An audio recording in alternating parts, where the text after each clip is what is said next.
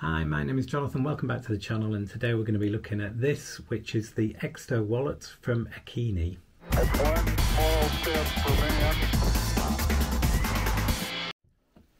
So this is the XSTO wallet. Let's have a quick unboxing. You get the wallet itself, business card, sticker, plastic branded card, similar one with sticky pads on the back to attach to a flat surface, so I think you can attach it to something like your phone, and the box. So there we have it, the XSTO wallet. Really quality feel about this. It's made of aluminium, or aluminum as you say in America, with a stainless steel spring here, which I will show you how that works in a minute. It's got a powder coat finish which feels very solid. It also has a slot here which is for a keyring or lanyard attachment, and there's not an awful lot to it, which is good in a way because there's very little to go wrong. And the cards themselves sit on this side, and on the back we have an extra slot with a cover, and that is for business cards or additional credit cards or other things, which I will show you in a minute. It comes in a whole range of colours. You are really spoiled for choice in terms of colours, and also card carrying options, because it's available in 4 different sizes, and that relates to how many cards it takes in the main area. This one is designed to take 6 cards. There's also a variant for 4 cards, 8 cards and 10 cards. Let's see how it works. I have ditched my normal cards for some blank ones for obvious reasons. So 1, 2, 3, 4, 5, 6. And the way this works is there's a little bit of springiness on these edges, and it's really concealed. You can just see a cut there, and there's one on the opposite corner on the other side, and that gives a tiny bit of flex which creates a little bit of springiness, and that means when you push the card in, it kind of clicks in place. It's a really subtle way of holding it in place, but it works really well. So there's 2, there's 3, there's 4, there's 5, and there is 6 cards, and it holds them really well, and they are not going anywhere. You can actually fit, I've noticed, 7 cards in this one. However, these cards are very flat. If you get cards with a kind of debossed raised element where the numbers go, and I imagine if it was those cards I was putting in there, you wouldn't be able to fit that 7th one in there. The great thing about this is you can get to your cards really easily. You literally just slide through them, pick the one you want, use it, and then it just slots back in again.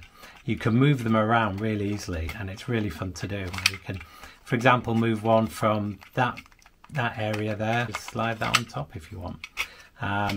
It works really well. The cards are held in place really firmly, and it's really neat. As you can see, it's only a little bit bigger than the card size itself, maybe 4 or 5 millimeters on each side, and the width is only a couple of millimeters on each side, so it's not far off credit card sized.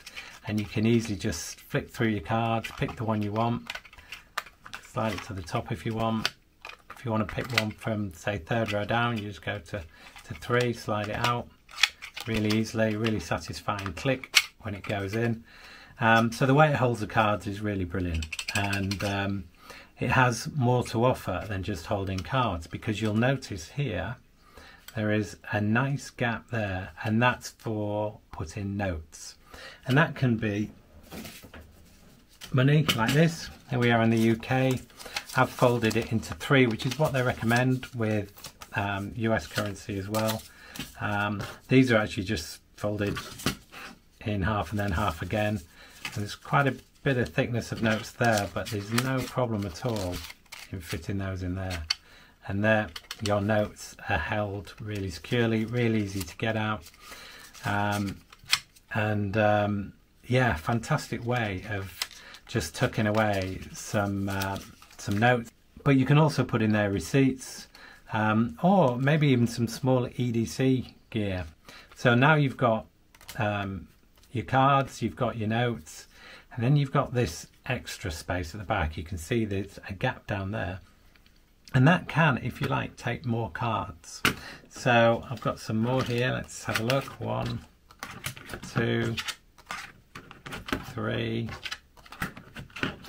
4 cards easily there. So all of a sudden, when I'm carrying 10 cards, which is more than I carry, I normally only carry 4 normal credit cards. But what they suggest this can be used for, in conjunction with this plastic sheet that you get with it, and you can buy a carbon fibre version of this, is to use it for business cards. So you could put a business card in there, and, or should I say several business cards, and then you can select a business card as well. So now you've got your cards, you know it's a business card, or extra credit cards. But I've got a different use for this, and I've not seen anyone else mention this before, but this is a real bonus for me because I am a user of Tile products. If you know what Tile is, it's a finder device that allows you to find lost items, if you like, or items you've mislaid around the house from your phone. So let's have a look at this. Here we have Tile. XSTO wallet, you'll see, is there. If I press find, there you go. So you've probably seen this before, but the great thing about this is it fits perfectly in here. And then I've also combined it with a driving license and also a donor card. Put those together, slide them in there, and not only does it look great and is really practical. Let's try and find this. Works through the metal fine. I've not seen any problem with that. I've got, say, a donor card, a driving license, and also this Tile finder. So if I lose my wallet, I should be able to tell where I left it behind, or if I've left it around the house, I should be able to find it through the phone app. And it works really well. And again, nothing's moving anywhere. It's a really compact, well-made, well-engineered package.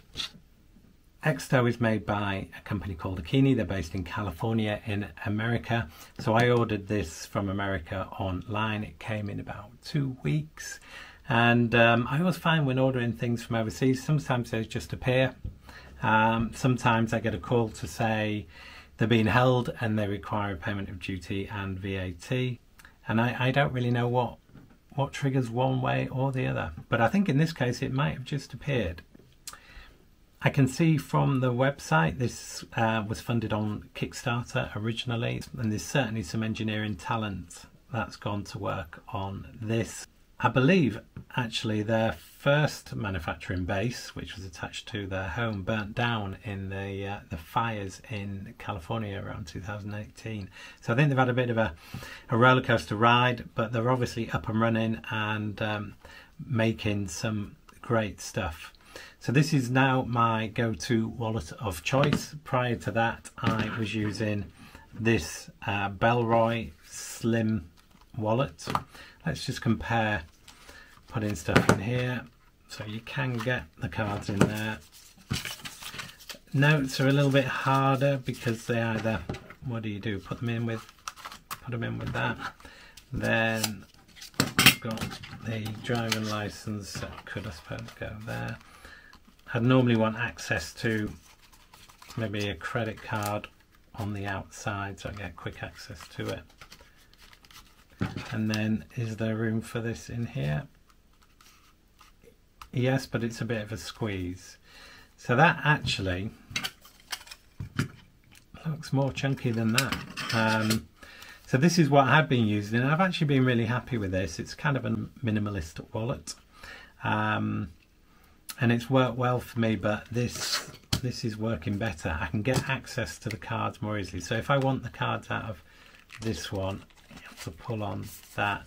You normally have to take everything out and then sort of flick through it, pick what you want, and then, so it's not that convenient. Obviously it's a bit easier if you're getting them out of the side pocket, but generally speaking, this is easier.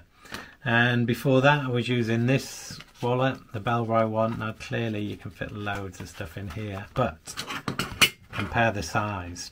The great thing about this is it will go in my front jeans pocket, whereas this has to sit in my back pocket, and the fact that it slides in and out of the back pocket so easily kind of lends itself to being nicked, whereas as we know, if you've got something in your front jeans pocket, nobody's going to get their hand in there without you noticing. So for me, from a security point of view, this is a brilliant option. In terms of weight, looking at 38 grams, so it is super lightweight. So I ditched that originally for this, and this went in my front jeans pocket, so that was good. But this, I can get access to the cards more easily, and it looks super cool. And although I like the patina effect when it weathers a bit and starts to wear, I also like the fact that this still looks brand new after 6 months of continuous use. So yeah, highly recommended wallet. It looks cool, it functions really well, and if you look at the other reviews online, there's a lot of people who specialize in wallet reviews who rate this as their #1 wallet for 2020. You know, when you look at it like this, it's maybe not as exciting as you think, but once you start using it, you realize that this is an engineering triumph and a really great wallet to use. So there you have it, the XSTO wallet from Akeeni, my current wallet of choice and easy to recommend. And if you like this video, please hit like. If you'd like to see more like this, please subscribe and feel free to leave a comment. Thank you for watching.